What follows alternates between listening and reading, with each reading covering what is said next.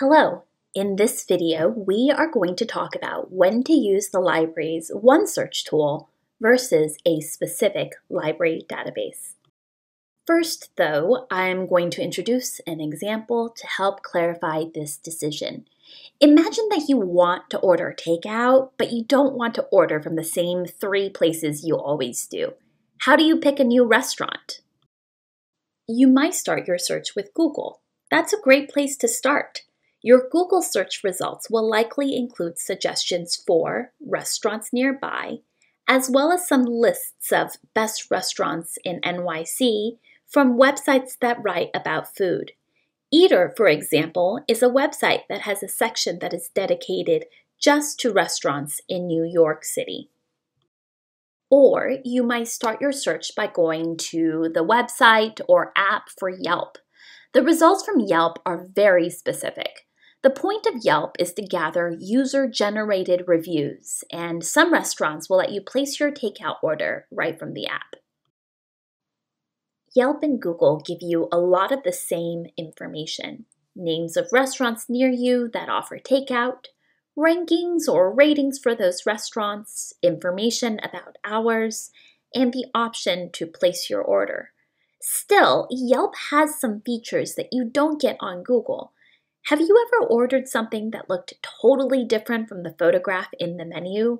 Or been disappointed when the big plate of pasta you were expecting turns out to be a tiny portion that would only fill up a baby mouse?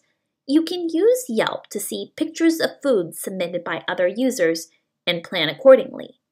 That's a good reason to use the app, even when most of the same information is on Google. Here is what your research process might look like. You might find everything you need in Google or Yelp, or you might start with one, then use the other. Depending on what you need to know and how much time you have, you might choose Google or Yelp or a combination of the two. Now back to library research. When should you use OneSearch? When should you use a library database? OneSearch is like the library's Google. It's the first search option you see on the library's website. It sits right in the middle of the page. OneSearch searches broadly across many of the library's collections. Results will include books, e-books, historical documents, government documents, videos, newspapers, magazines, scholarly articles, and more. Library databases are much more specific. They usually have a disciplinary focus, like business or literature. They contain particular source types, like newspapers, videos, or scholarly articles, or they offer access to specific tools or ways of organizing the information. Like Yelp, they get you to a very specific category or type of information.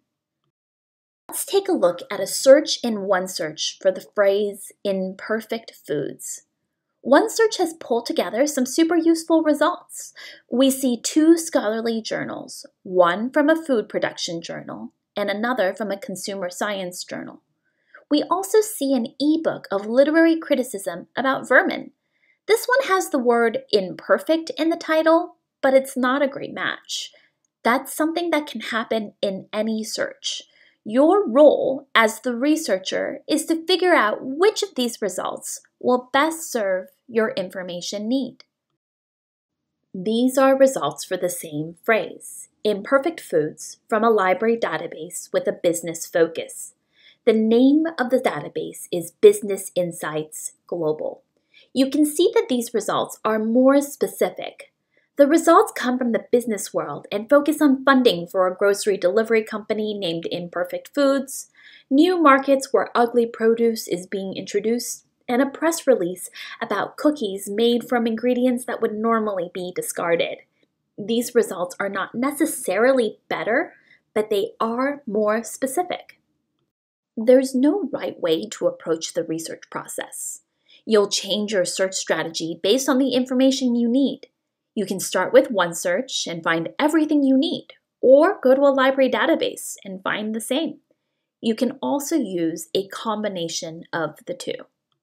OneSearch is almost always the best place to start, but sometimes a library database will get you the information you need in a more efficient or useful way. You don't have to figure out your search strategy on your own, though. You can ask a librarian. We can help guide you to the best resource for your information need. Next, we will go through just a few of the special tools and filters that you can find in our library databases. Statista provides access to recent statistics and studies. It also offers a business plan export that can help you model markets. This is an important part of any business plan where you show how your business will fit into current consumer or digital markets. APA PsycInfo offers search filters that are uniquely useful for research in the field of psychology. When you're using this database, you can search by methodology and limit results by study population or age groups. For example, you can search for quantitative research on the link between motivation and happiness using animal subjects. Gale Literature is useful when writing papers for English classes, but it also has a category called Topic and Work Overviews, which is full of summaries of texts. This is great when you need to remember which chapter something happened or when you need some help understanding the themes in a literary work. Social Explorer uses many types of demographic data, including from the census, to help you gather statistics about your zip code or the whole country. You can find out the average age in your neighborhood or see which state has the most educated population. A to Z World Travel gives you detailed overviews of cities.